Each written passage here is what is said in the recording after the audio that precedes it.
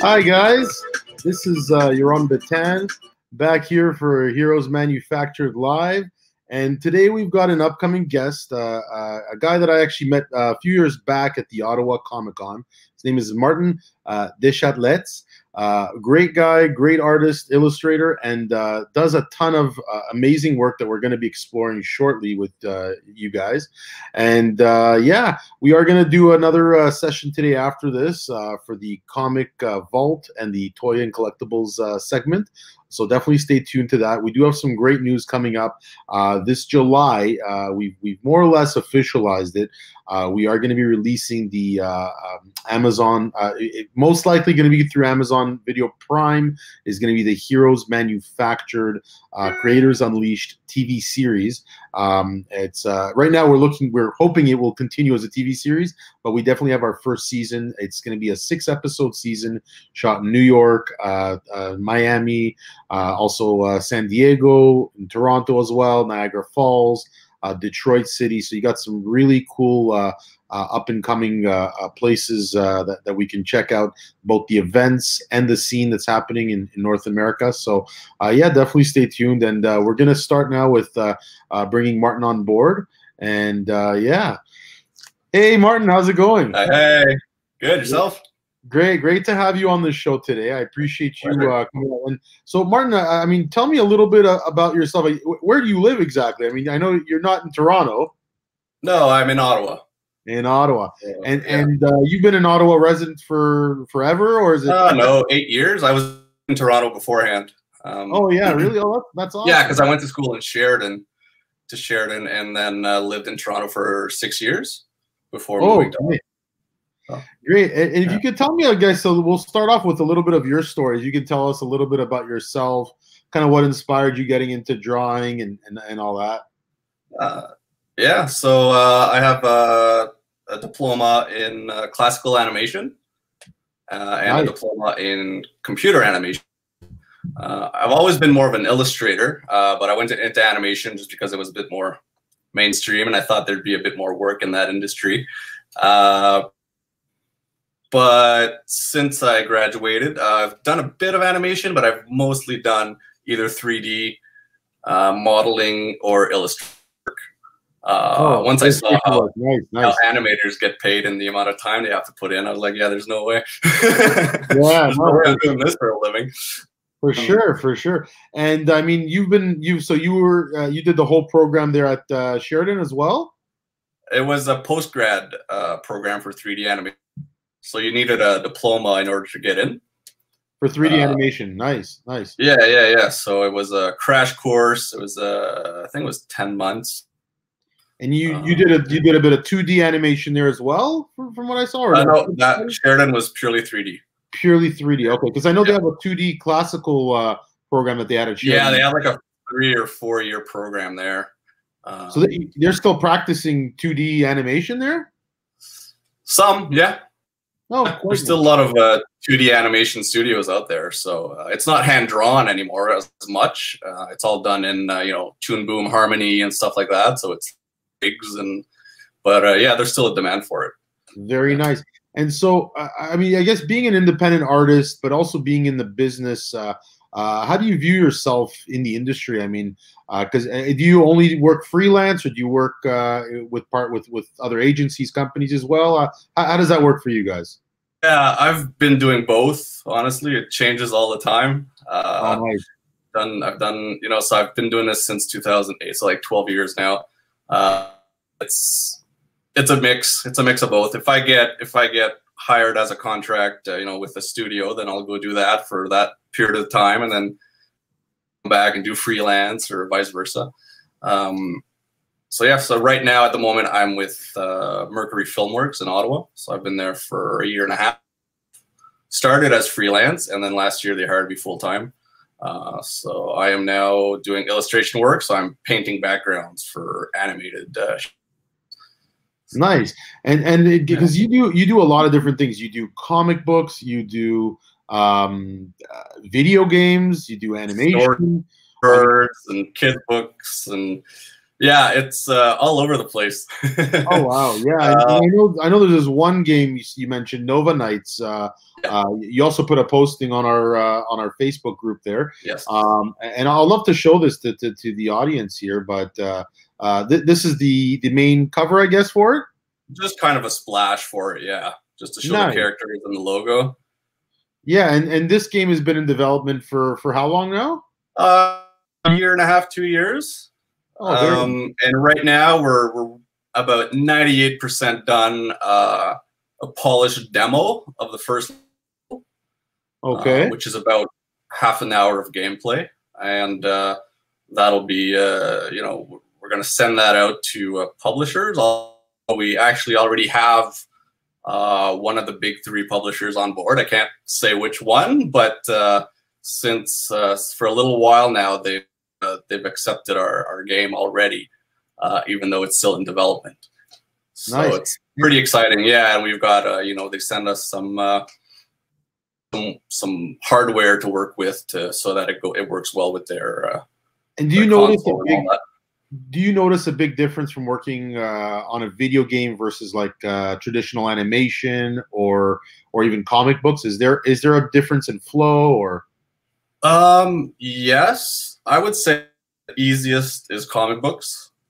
Oh, wow. When it comes to flow and creativity and all that. But the hardest would have to be a video game. Wow. Because you're not just it's not just visual, it has to actually work. And it's not just you, right? You're working with a team. No, that's the thing. Like what I do has to work with what the developers are doing. Yeah. And vice versa. So even though I think something looked cool, they might come and tell me like, no, we can't. There's no way. Like, not gonna happen. This is way too much coding. Lot more limitations and more teamwork in terms of figuring things out. Oh, absolutely. So for this game, we're actually 7 or 8 people working on it. So we have a classical animator that's doing the character animations in Harmony, Toon Boom, and sorry, no, he's doing it in Flash. And then all the artwork and concept work and level design, that's all me. Okay. And then we have a game designer, which he does all the planning, all the press this button is going to do that, and all the move combinations are this, and these are the menus, and this will there, this will take you there.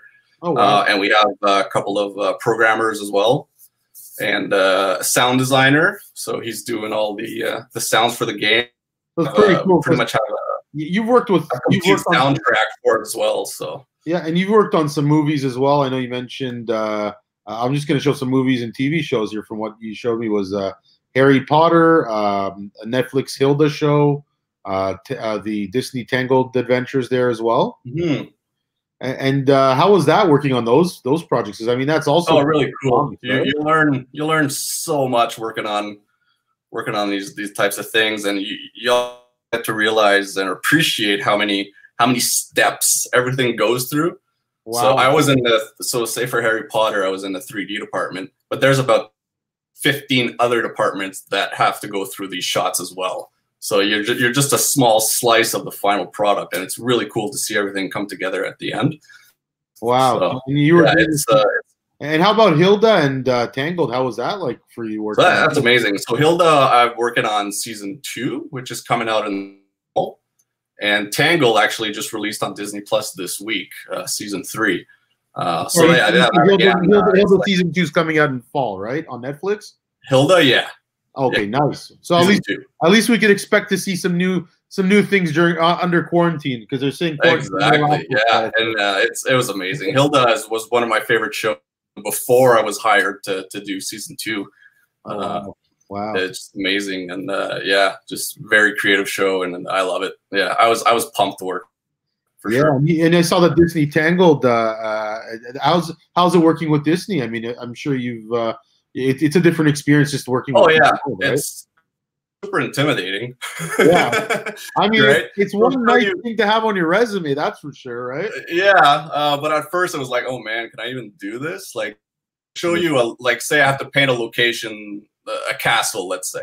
This angle of that castle, they'll send you a key shot of that castle that you have to recreate. It's a different view, and the lighting is different, and all that kind of stuff, and it's full of textures and all that. And you're looking at it, and you're just like, I don't even know how that was done. So you go in Photoshop and you look at all the layers and you're like, oh, okay, oh, that's done. That's how that's done, and then you build it up and. Yeah. And so tell me also about this. I mean, I see the Big Nick. Is that one of your like earlier comic books that you put out?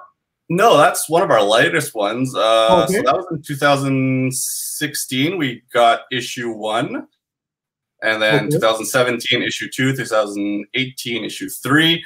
We do want to do the issue 4. Just haven't had time yet because of life. But yeah, that's been our biggest hit, I guess, so far. It started off as a joke for the Sudbury Graphicon, and then seemed to be a pretty big demand for an actual comic book. So we decided, oh crap, okay, now I guess we should try to make something. So it's kind of a action comedy.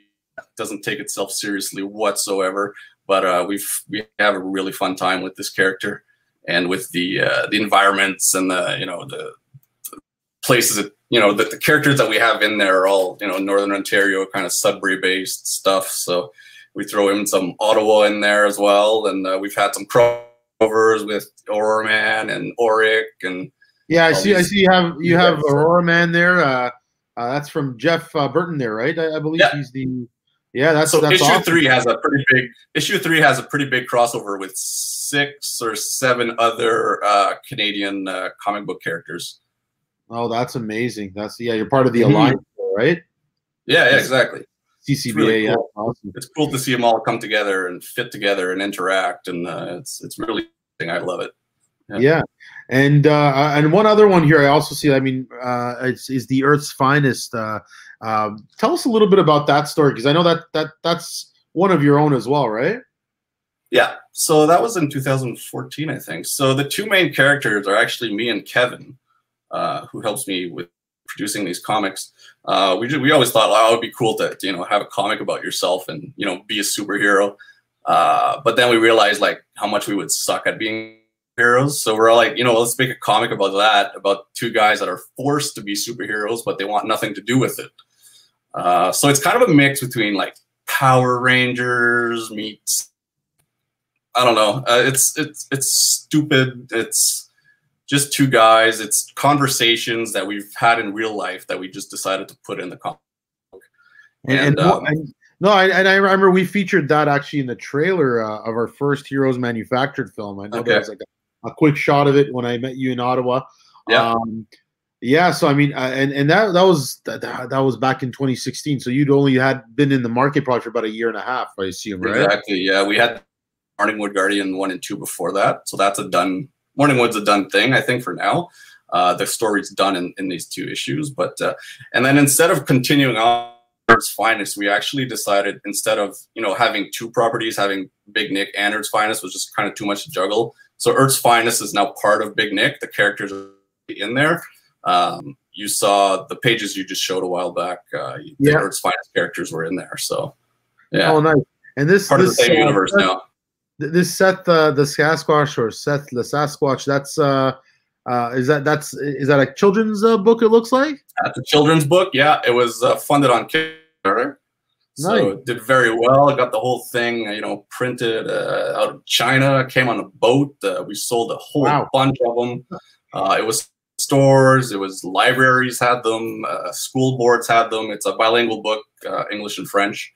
So educators were really interested in that kind of stuff. So yeah, that was a big hit. I do plan on doing a series with that, but again, time. Yeah. And one thing, like I went on your website, snooped around a little bit. I mean, this was an image like some life drawing work that you did in the past. I mean, you obviously have a talent. I mean, this is stuff that you did, I guess, at Sheridan, or is this after? Or? No, that was just life drawing get-togethers that happen here once a week in Ottawa. That was I think that says 2013. So that's about the last time I did that. A while back. I haven't had a chance to. But I mean, those are life again, skills that you've kind of essentially, put into place with a lot of the work that you're doing now. Correct? Yes. And I used to teach at the Ottawa School of Art as well, and all the models I would have come in were always dressed as superheroes. Oh, that's cool. Superhero action poses, life drawing stuff. So that was cosplayers too, or how was that what you guys did? Yeah, it was cosplayers with we had like some steampunk stuff and stuff like that. we had like Captain America come in and all that kind of stuff. So yeah, it's funny. Steampunk. I mean, is it still a big thing? I mean, it's always been a big thing. It goes in and out of phases.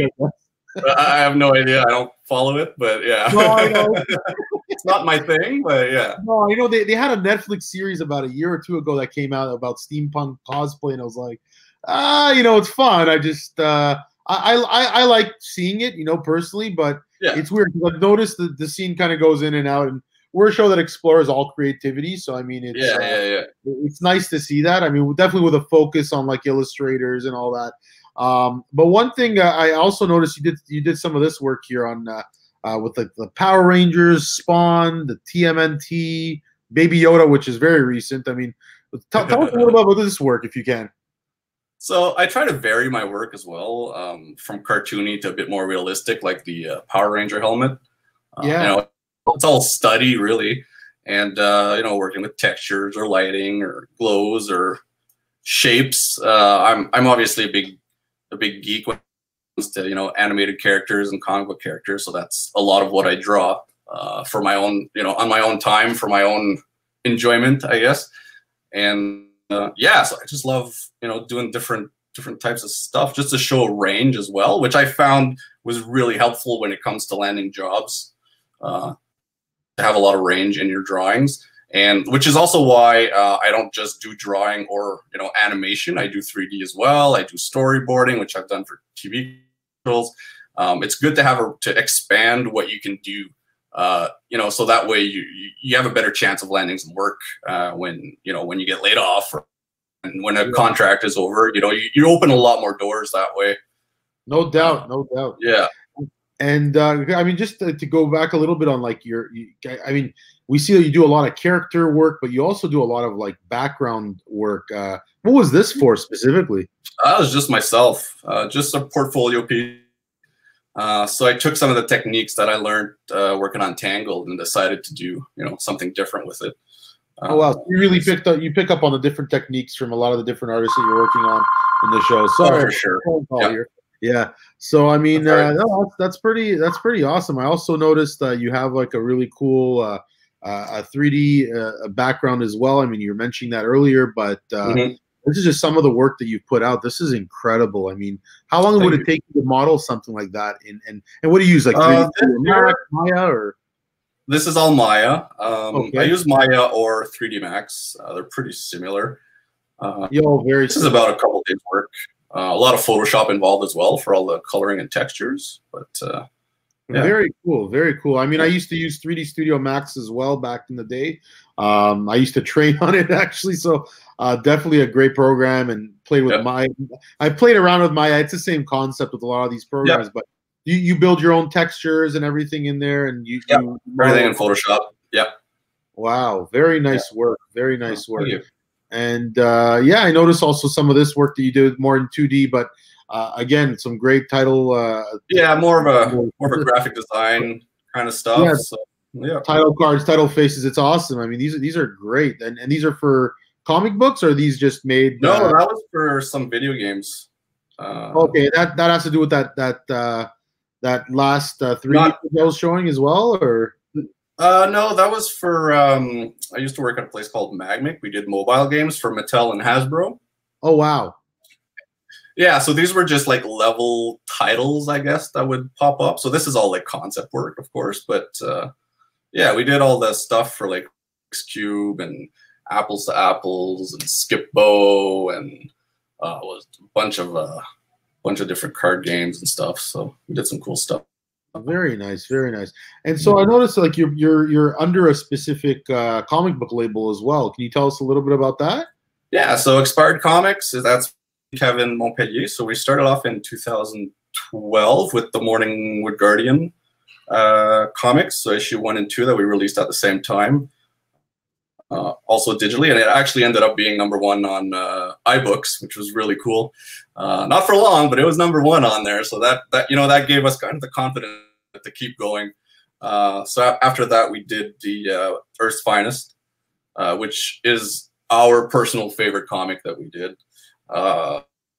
Yeah, so we went from there, and then the Big Nick stuff, and then the kids book, and I know it's a passion. It's a passion that we have to do comics and books. But you're doing this full time, right? Like this is your full time gig.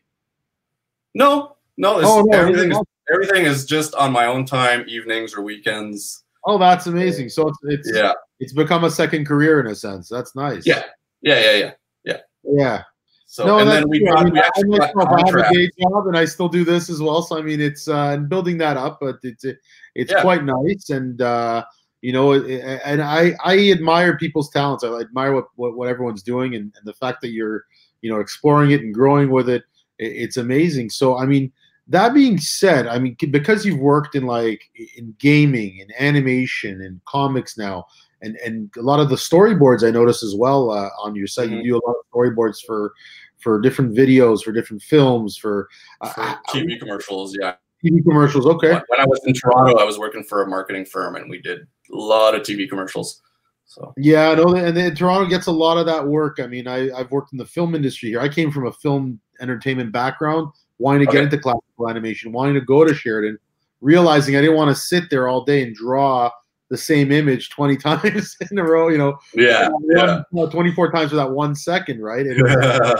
So I mean, to me, that was a bit of insanity, and I realized film was an easier medium for me to tell stories with. But it's interesting because you're a guy who's kind of like working it in two different ways. But I find a lot of animation people get into comics because it's another way to let out that.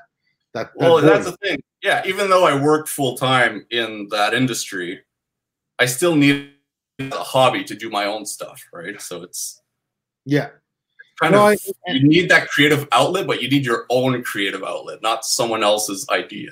So it's. And so when you say that you work in that industry, you work in the film industry, but then you. I'm just trying to understand like animation or like the art industry, let's say, Yeah. It doesn't really matter who I'm working for. I still feel the need to do my own thing. That's amazing. That's absolutely amazing. So I mean, that's the thing. Like, your artistic voice, speaks volumes both in the commercial world and the independent world, which is nice. I mean, you seldom see that often with artists. So I mean, it's I feel like you're one of those cherry-picked gems. You gotta find, explore and really, expose you out to the world and just show people the beautiful work that you do. And I mean, one kind of last question, I mean, or so, but if you have any tips for other artists trying to break in, but also what can we expect from you, Martin, in the near future? Are there any new projects that you're working on as well? Anything you'd like to share? Yeah. So expect a lot of competition, but don't give up. I find at first I used to be like, oh, I can't do that. This guy's way better than me. Son of a bitch. But you get to a point where, as you mature as an artist, you get to appreciate other artists more, and you get to, I guess, try to you push yourself to be at that level. So it's a lot of artists are hard on themselves. Yeah. Or they're afraid to show their work, right? So you got because people will judge. People always judge artwork. It doesn't matter.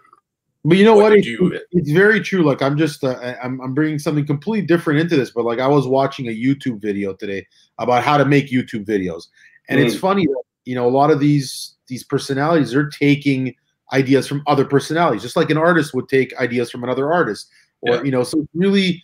I get that, and it makes sense because I mean you're even I see people that are trying to make money. If you're trying to be an investor or something like that, you're looking at other investors. What are other investors doing, right? So it's a very similar thing, and it's interesting that every trade has its own version of that. But you want to be the next Jim Lee or Bob Liefeld, but I mean we're not going to go there. No, that's these are exceptions. I think you just have to push yourself to be the best that you can be and try to be original without copying anyone. But you got to get a place where you're comfortable, and and it shows when an artist is comfortable with what they do, are also willing to learn new things, which is super important. Because every job you'll get, you're going to learn new things, and you're going to put all these experiences together to hopefully build your own portfolio. and make yourself better as well, which is always kind of the point for an artist. You can't really stop. You have to keep going, especially with technology and all that, especially when it comes to 3D. Like if you don't do 3D for 6 months, you're out of the game, man. Oh no, for sure. It moves so fast, so you just got to keep at it. And it's good to surround yourself with other artists as well, because the community is just amazing and everyone encourages each other, and you build up together. So yeah, no, for sure. And let me ask you, I mean, do you have any new projects that you're working on right now that we can see in the near future? Yeah, so Nova Night, if you guys go to novanightsgame.com, you can sign up there for newsletters, and there's actually a preview trailer of the game. Yeah, and there I just added your banner for anyone who needs to get right into it. Yeah. So you guys can check that out. It's not a complete trailer. We're working on that now, but so super exciting. We've got one of the big 3 publishers on board, so it's going to be a console game, 4-player co-op game. It's heavily inspired by Castle Crashers, if everyone's played that game. It's just a game we loved, and we thought, that game was never followed up, so let's make something like that, if not better, dare we say. It's been a lot of work. It's a lot of communication, and it's again all on our own time. So we meet once a week, every Sunday, all day. We this game. So we've got the first level pretty polished. So we're going to see where it goes from there. But it's really exciting. And on our Facebook group or on that website, we're going to put updates as to what's going on and where people will be able to get the game once it's done. And yeah, so I put a lot of artwork and concept work on the Facebook. If you go to Expired Games on Facebook, there's a lot of cool stuff there as well. So is it expiredgames.com? Is that or is it? So we have expiredcomics.com, where we have our comics and our books. Yeah. And then we have Expired Games, which is this Nova Nights game that we're working on. So Expired Games is just a Facebook group. Oh, it's a Facebook group. Very nice. Yeah. Very nice. Yeah. Okay. Well, listen. Thanks, Martin, for coming out today. I appreciate you being on the show. And thanks for having me.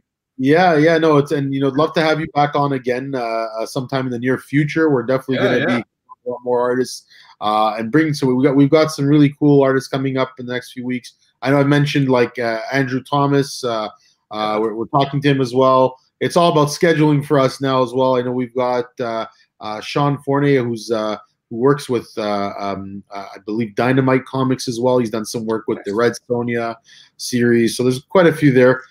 Thanks again, Martin. I appreciate that. Thank you. Looking forward to talking to you soon. All right. I appreciate it. Thanks. Yeah.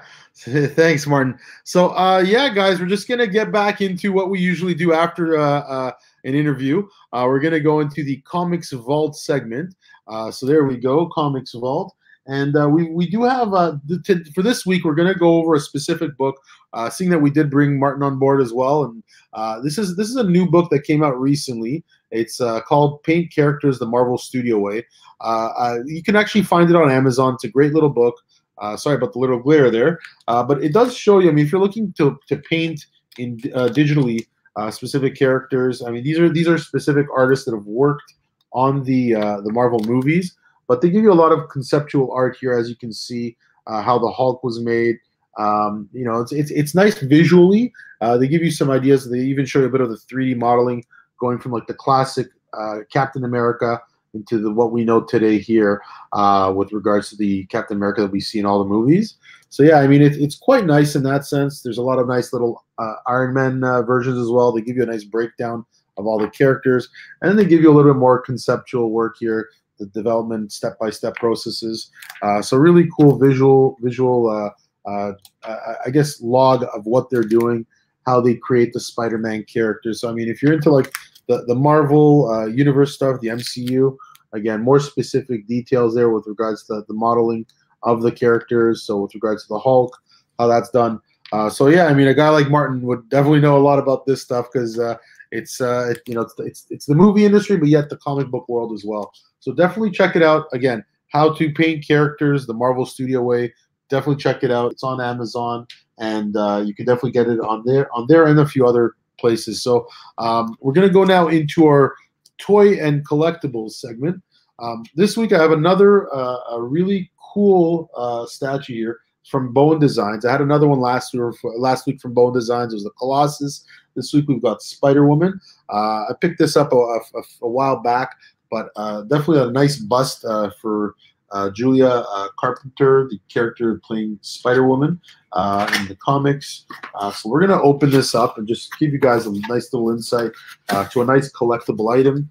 So what's cool about this is it's 6.5 inches tall overall, sculpted by the Kacharik brothers. Limited supply. So this is nice little, out of 2,000, it's 1692. So limited to that number. So pretty cool in that sense. We're going to open this nice little bust up and check it out. So this is what it looks like. It comes all ready. So it's not like the Colossus where you have to actually put it together. This one's pretty cool. A nice little 3D statue there for you to model off of if you're sketching. If you like to get a cool torso, you got it all there. I love these collectibles. I mean, I like the limited edition ones. Like I said, it's about 2,000, so you can see right there. Pretty cool. But yeah, definitely check it out if you want to get a nice little closer view. I would definitely pick this up. I mean, I got this for about $40 at the time. I think it was regularly on sale for about $60, so I got it for a nice deal. But if you go to your local comic shop, definitely recommend it. You can check it out. And yeah, so that's it for this week's show. I appreciate you guys checking us out again. We are expecting next week, I believe Sean Forney is going to be on the show as well, from Dynamite Comics. He also is an artist that does a lot of work, a lot of commission work. He'll explore that with us. And yeah, definitely check us out again. Always a reminder is that we're going to have this new Heroes Manufactured Creators Unleashed show coming out in July. We're looking at right now, probably going to be on Amazon Prime Video, potentially Netflix. We're actually talking right now too. There is an outlet that it's going to be on for streaming. So either Amazon or Netflix in the works. So love to see you guys check it out and check out more of our videos. We are going to have some more how-to videos coming out soon, and some step-by-step type videos, as well as top 10. We're looking at top 10 comic books from certain eras: Silver Age, Bronze Age, Golden Age. So definitely want to bring that a little bit more to the channel. Subscribe to our YouTube channel as well. It's called Heroes Manufactured Live. So yeah, love to see you guys come out soon. And thanks for coming out for the show.